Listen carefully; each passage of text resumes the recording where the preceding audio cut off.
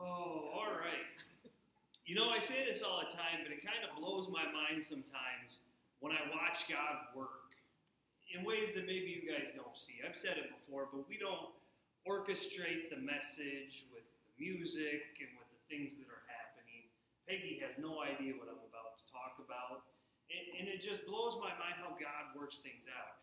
Earlier this morning, I asked Jessica if she wanted to preach, and she very vehemently denied that, said no.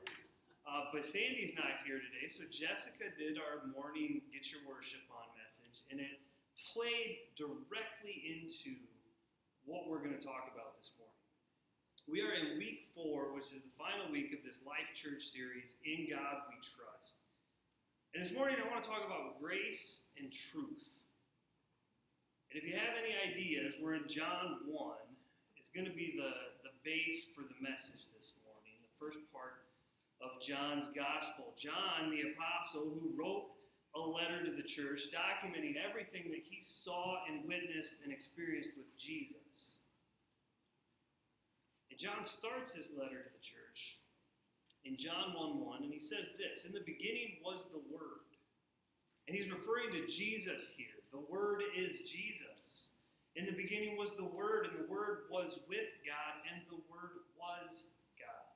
He was in the beginning with God, and all things were made through him, and without him was not anything made that was made.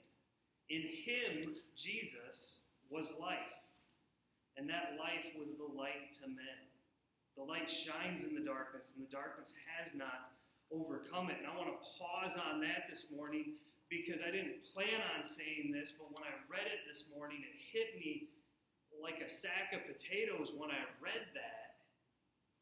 I just want to point out the fact that John points out that the darkness has not overcome it. John says that Jesus is the light to mankind. And Jesus' light shines in the darkness, and the darkness has not overcome it.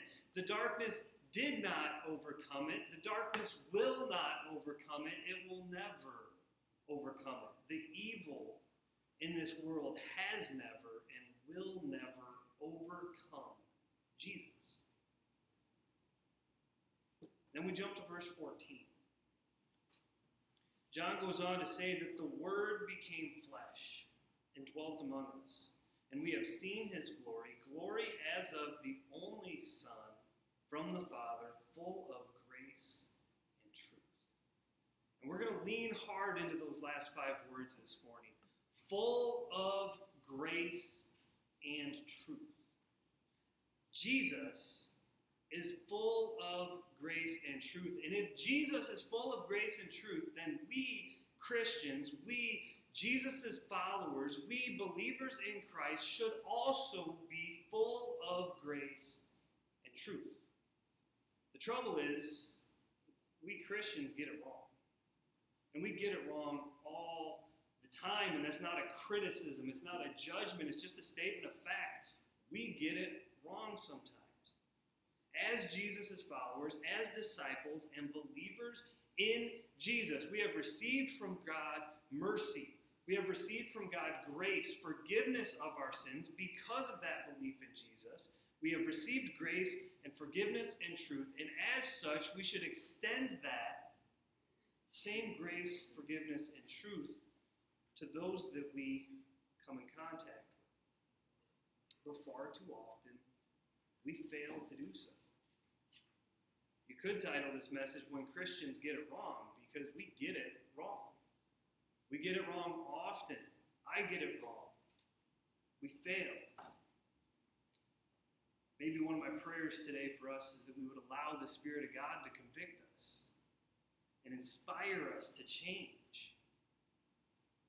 That we might eventually get it right. That we could potentially be a better reflection of Jesus' grace and truth.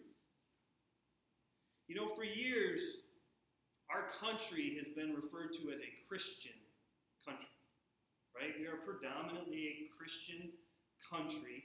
If you look at our currency, all over our currency is stamped the phrase, in God we trust. We can talk about our pledge. When we pledge allegiance to the flag of the United States of America, it is one nation under God. Even in our pledge to the flag, there is the purview that we are a nation and we are alleging ourselves to that nation, but it is under the authority of God. Our country was founded on Christian principles. And when you speak to people from other countries, you find that they view the United States as a Christian nation. But there's a growing number of Americans who are starting to identify themselves as post-Christian. They are post-Christian Americans. They are not agnostic. This is not a belief that God is everywhere and God is in everything and we all end up in heaven. We just take different routes to get there. This is not an atheistic view that there is no God or there is no Jesus, but post-Christian. Post-Christian meaning we've had some experiences with Christianity. Maybe they grew up in the church, and they were in the church when they were young, but then they left the church. Or maybe they're Christmas and Easter, the C&E Christians, right? We go on the major holidays, and that's about it. Or maybe they were baptized at one point when they were a child, and they went to church. They've experienced Christianity, but they have since rejected it. It's not that they don't know about Christianity, but they just don't care. And in fact, according to a Barna Group study, 5 of the top 100 post-Christian cities in America are right here in Michigan. It seems as though perhaps faith in Jesus has moved from the center off to the fringe, and being a Jesus follower has shifted. It used to be that it was a positive thing. Being a follower of Jesus meant something. It was positive, but now it almost seems as though being a follower of Jesus is almost something of a threat to certain people. The phrase Christian has become a loaded term, and it no longer means what it used to mean years ago. And if you're an evangelical Christian, it's even worse. Evangelical Christians are now viewed as hateful and bigoted and judgmental and hypocritical. So how do we faithfully represent Jesus in a post-Christian culture? Right? How do we, as followers of Jesus, how do we represent Jesus? How do we bring glory and honor to God? And how do we dignify people in a culture that is seemingly becoming more and more opposed to Jesus? You'd probably agree that it seems like we're living in a very divided time. Everything, whether it's politics or religion or race, it just seems like everywhere we're being more and more divided in this country. But a divided world needs a united church. A divided world absolutely needs the church to be united, because if we can't be united as a church, how do we expect anyone else to be? It's true that no matter who holds office, no matter what the climate of the country is, no matter who the congressmen and women are, no matter who our governor is, our mission as the church does not change. Jesus gave us our mission before he departed into heaven and told us to go, therefore, and make disciples of all nations, teaching them everything that I have taught you, and baptize them in the name of the Father and the Son and the Holy Spirit. That is our mission as the church, and that does not change. But if I could pull a little bit out of John 1:14, I would say that the way we carry out that mission is to live and love with grace and truth, just as Jesus did. John 1:14 again said that the Word became flesh and dwelt among us, and we have seen his glory, glory as of the only Son from the Father, full of grace and truth. Jesus was absolutely full of grace and truth. Now, I'm sure many of you know someone who's full of something. And I don't want to know what you think they're full of. My grandfather used to tell me there was a reason my eyes are brown. But Jesus was full of grace and truth. Okay, and the Greek word that John uses here for full is this word pleres. Okay, that means to fill to the brim, abounding in, thoroughly full. The imagery that I get is that glass of water. We've all done this experiment or seen this experiment, maybe on a penny or a glass of water, but you fill the glass completely full, and you can start adding little bits of water at a time. And eventually, the water in the glass seemingly like mounds up over the glass, and it looks like it's about to spill over the edge of the glass. And you wonder, how can that water not spill out? And scientifically, it's the surface tension of the water.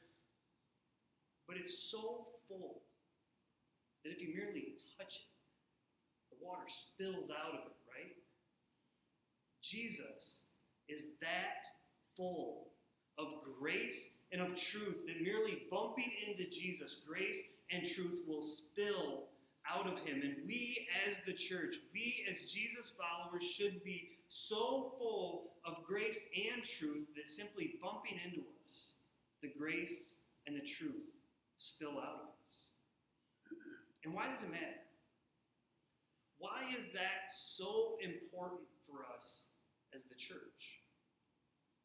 Because grace and truth are the two most important things in Christianity. Because it is grace that saves and truth that sets us free. Grace saves us and truth sets us free. And if Jesus, full of grace and truth, came to earth and extends to us grace and truth, then we should live full of grace and truth as well.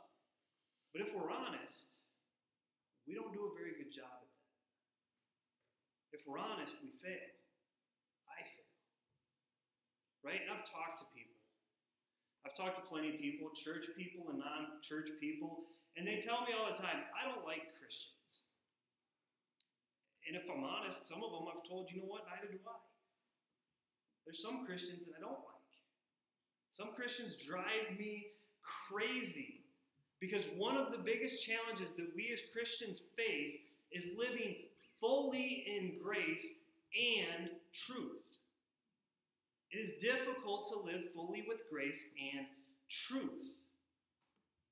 Most of us tend to lean towards grace or truth, right? We lean hard one direction or the other, but we have a hard time living in the middle, full of grace and truth. And as a result, we tend to disagree with, and we argue with, and we don't get along with, and we don't like people that are on the other side because I'm heavy on grace and he's heavy on truth, or vice versa.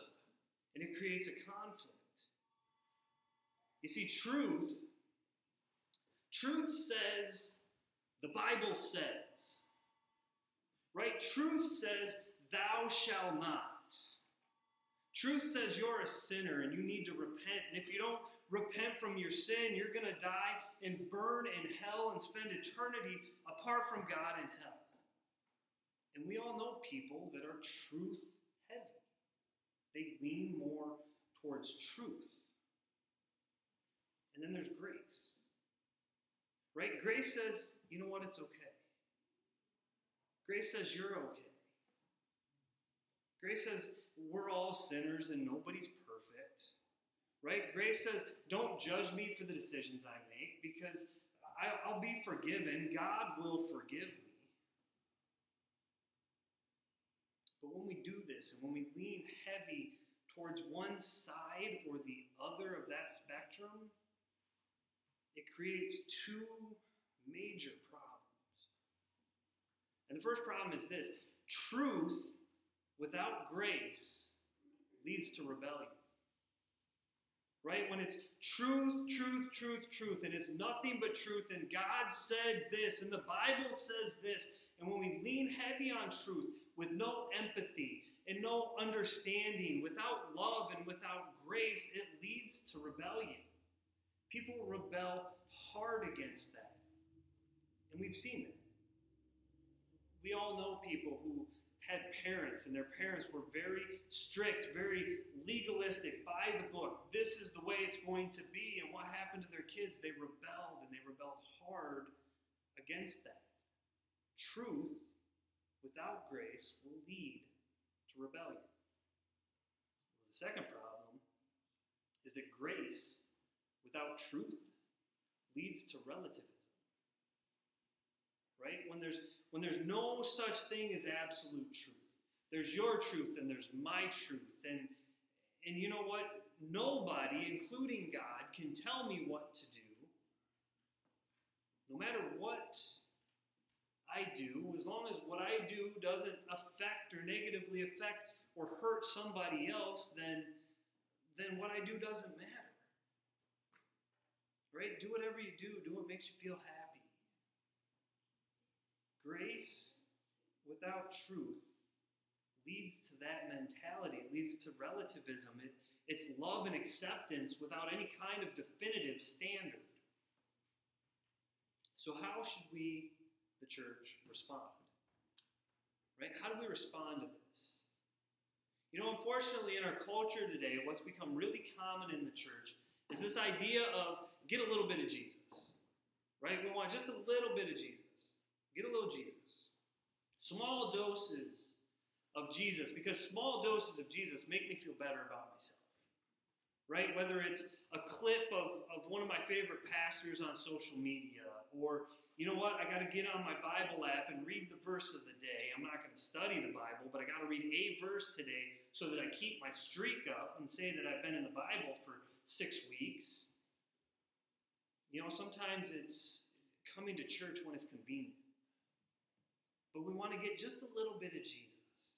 We try to get just enough Jesus in our life to make us feel better about ourselves, but not enough Jesus to make us different.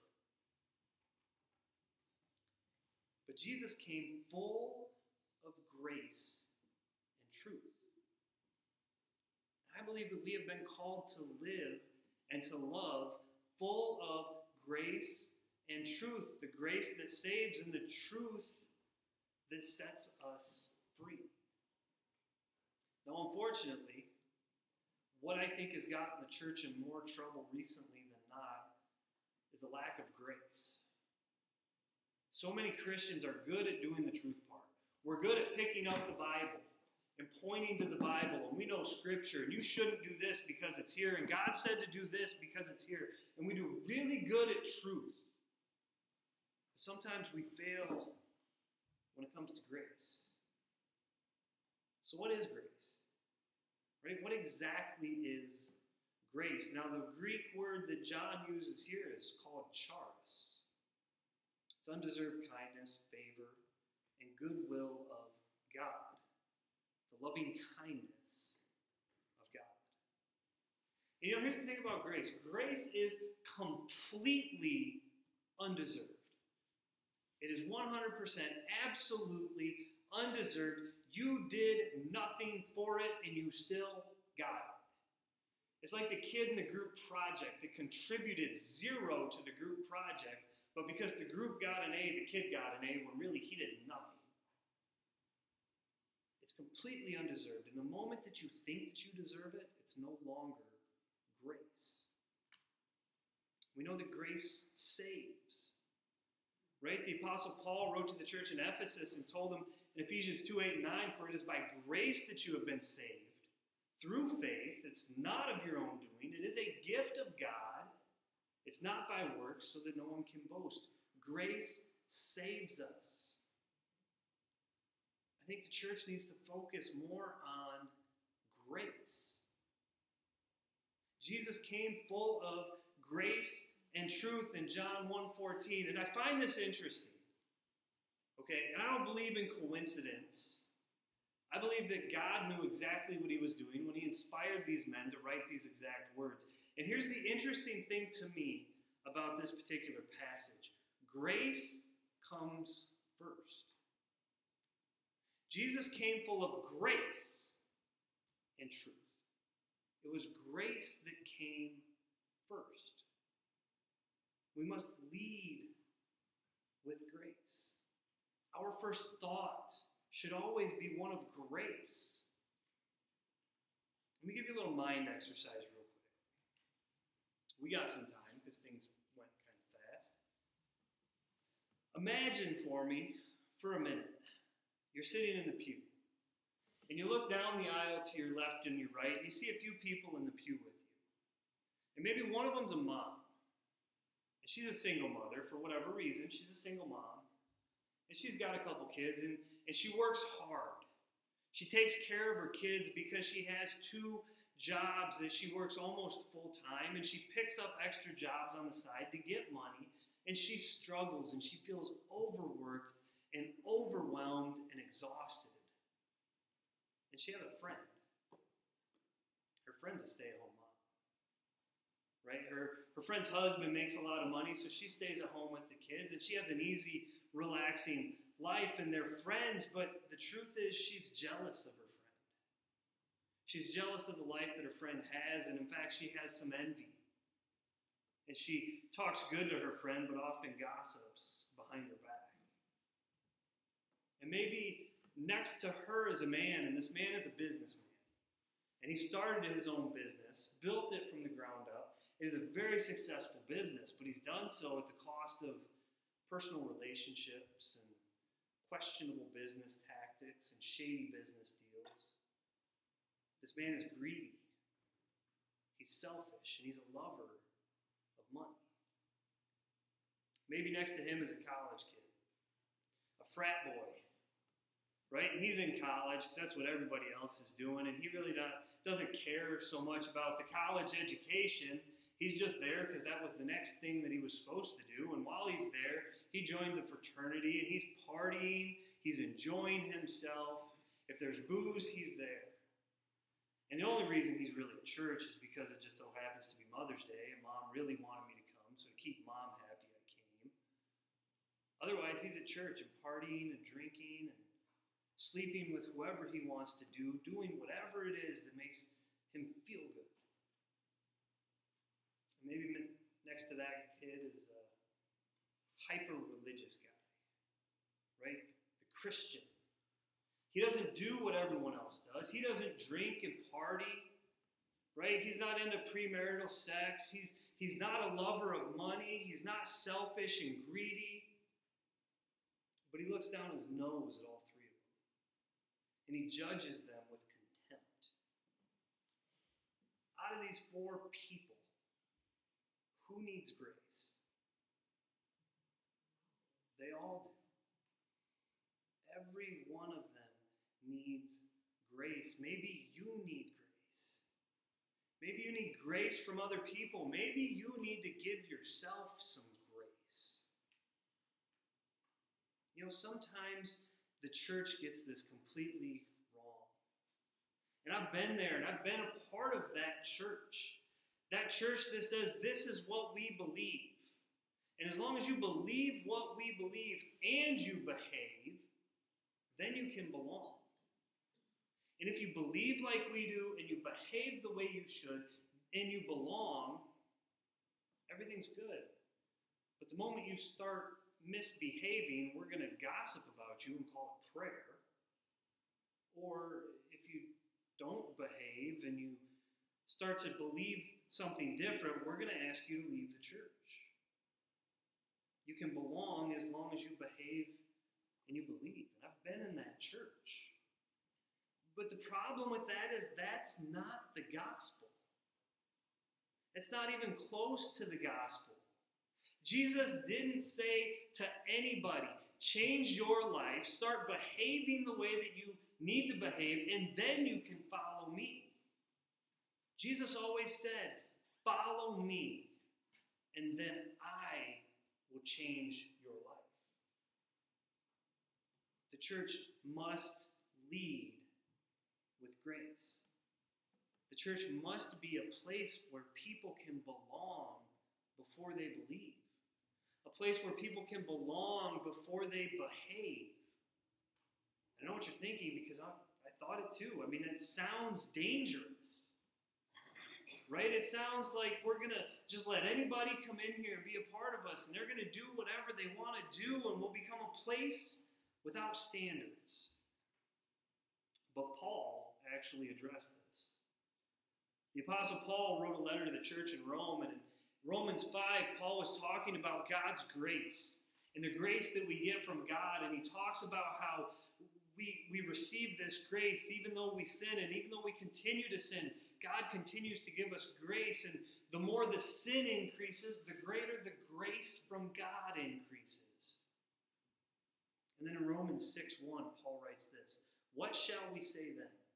Are we to continue in sin so that grace may abound?" Right? That's grace. But then Paul follows that with truth. And he says in verse 2, "By no means. How can we who have died to sin still live it? We must lead with grace and proclaim the truth." The trouble is, too many post-Christians and people in this generation are skeptical about truth. Right? And if you claim to know the truth, then you're arrogant at best or you're dangerous at worst. But the fact is, truth isn't restrictive. Truth isn't repressive. Truth isn't oppressive. Truth is actually freeing. Truth is liberating. Truth is life-giving. I mean, look at the Garden of Eden. Right? God put Adam and Eve in the Garden of Eden and said, "You can have access to all of my creation. Everything. Just don't eat from that tree. If you eat from that tree, bad things are going to happen. If you eat from that tree, you're going to lose your innocence and you'll die a spiritual death." The truth was, don't eat from that tree. And that truth wasn't given to them to limit their fun, but to give them freedom, to protect them from danger. And it gives them freedom. This is the only rule you have to follow. Everything else, go have fun and enjoy creation. God's rules were loving and liberating and life-changing. And the fact is, truth isn't just rules. And truth isn't just morals. Truth is a person. Truth is Christ. Jesus said, and we studied this in John 8, Jesus said, "I am the way, the truth, and the life." And the truth sets us free. Grace saves, and truth frees. And look at every part of Jesus' ministry. Look at every person that Jesus interacted with. He met them with grace and then proclaimed to them the truth. Whether it was Zacchaeus, the woman at the well, the woman caught in adultery, Jesus always said, "I forgive you. But go and sin no more." Grace saves and truth frees. So who is Jesus? Jesus is the Word made flesh. He dwelt among us. He was full of grace and truth. And you know, the truth is, the post-Christian mentality, they're not rejecting Jesus. They're just rejecting the watered-down version of him that the church presents. Jesus is grace and truth. And as his followers, we must be full of grace and truth. This church must be full of grace and truth. And if we fully trust and follow Jesus' example, to the best of our ability, lead with grace and proclaim the truth. And then just trust God. And let God do the rest. Pray with me. God, I just thank you so much for that truth. And it's hard, God. It's really hard to live fully in grace and truth.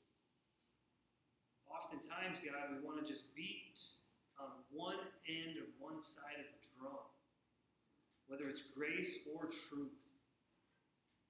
And God, we understand that there's problems with that. We understand, Jesus, that you came full of grace and truth. And we ask you today, God, that you would help us to change.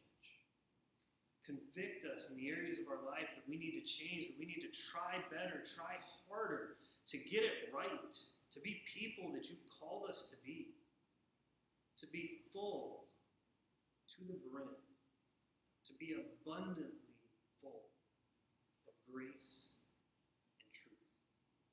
And God, as we do that, as we are people in a church who leads with grace and proclaims the truth, knowing that your grace frees. Your grace saves us, God. It saves us from our sin. And your truth that sets us free. As we do that, we trust in you to do the rest. God, help us to be a people who are full of grace and truth. It's in Jesus' name.